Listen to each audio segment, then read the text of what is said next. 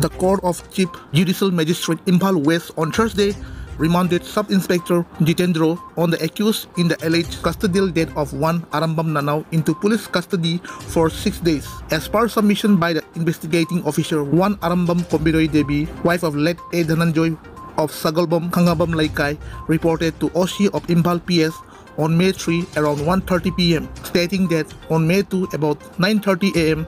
her son, namely Arambam Nanao, was abducted by 3 to 4 unknown people who came in a car from the road near their house located at Sagalban, Khangabam Laikai. One of the abductors identified himself as SI Jitendro, who came in a white Honda Activa and asked the family members to come to Imphal police station. After half an hour, a police team in a civil dress also picked up Nanao's swift car, silver in color, which was parked on the roadside. Later, Kombidoy also arrived at Imphal police station around 10:30 a.m. the same day. She was made to sign on a piece of paper stating that her son has been arrested in a case and served her a copy. While managing to settle the matter, police team brought her son Arambam Nanao at her residence around 4 p.m. and the said police team took him inside his room. No family members were allowed to enter the room. On hearing cry of Nanao for saving his life, his younger brother Manju attempted to enter the room but was pushed back by holding on his neck. After that, Nanao's grandmother Arambam O Memcha was also pushed back when she tried to enter the room.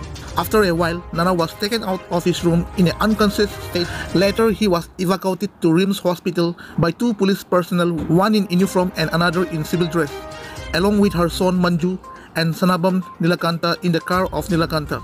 However, Nanao passed away at RIMS hospital despite medical treatment. The counsel of the accused submitted that there are reports that the deceased, namely Arambam Nanao, had consumed poisonous substance that may be one of the factors for his death, and prayed for shortening the police remand period of SI Jitendro. After hearing both sides, the court observed that there is an allegation of the accused along with 3 to 4 unknown people abducting Nanao on May 2. It is further alleged by the complainant that on meeting the accused at Imphal police station around 1:30 p.m. the latter demanded a sum of Rs 5 lakhs by 4 p.m. of the same day, failing which the detainee will not be released. This court is of the view that the offense of kidnapping for ransom as provided 364A IPC may be attracted. Further, Section 390 IPC, which is robbery by extortion, may also be relevant in the present case. Moreover, as there was allegation that 3 to 4 unknown people accompanied the accused while abducting the subject, Section 109 IPC, abatement of offense may also be attracted. Thus, the IO of the case is directed to incorporate the 3 sections of IPC in the present FIR, the court said.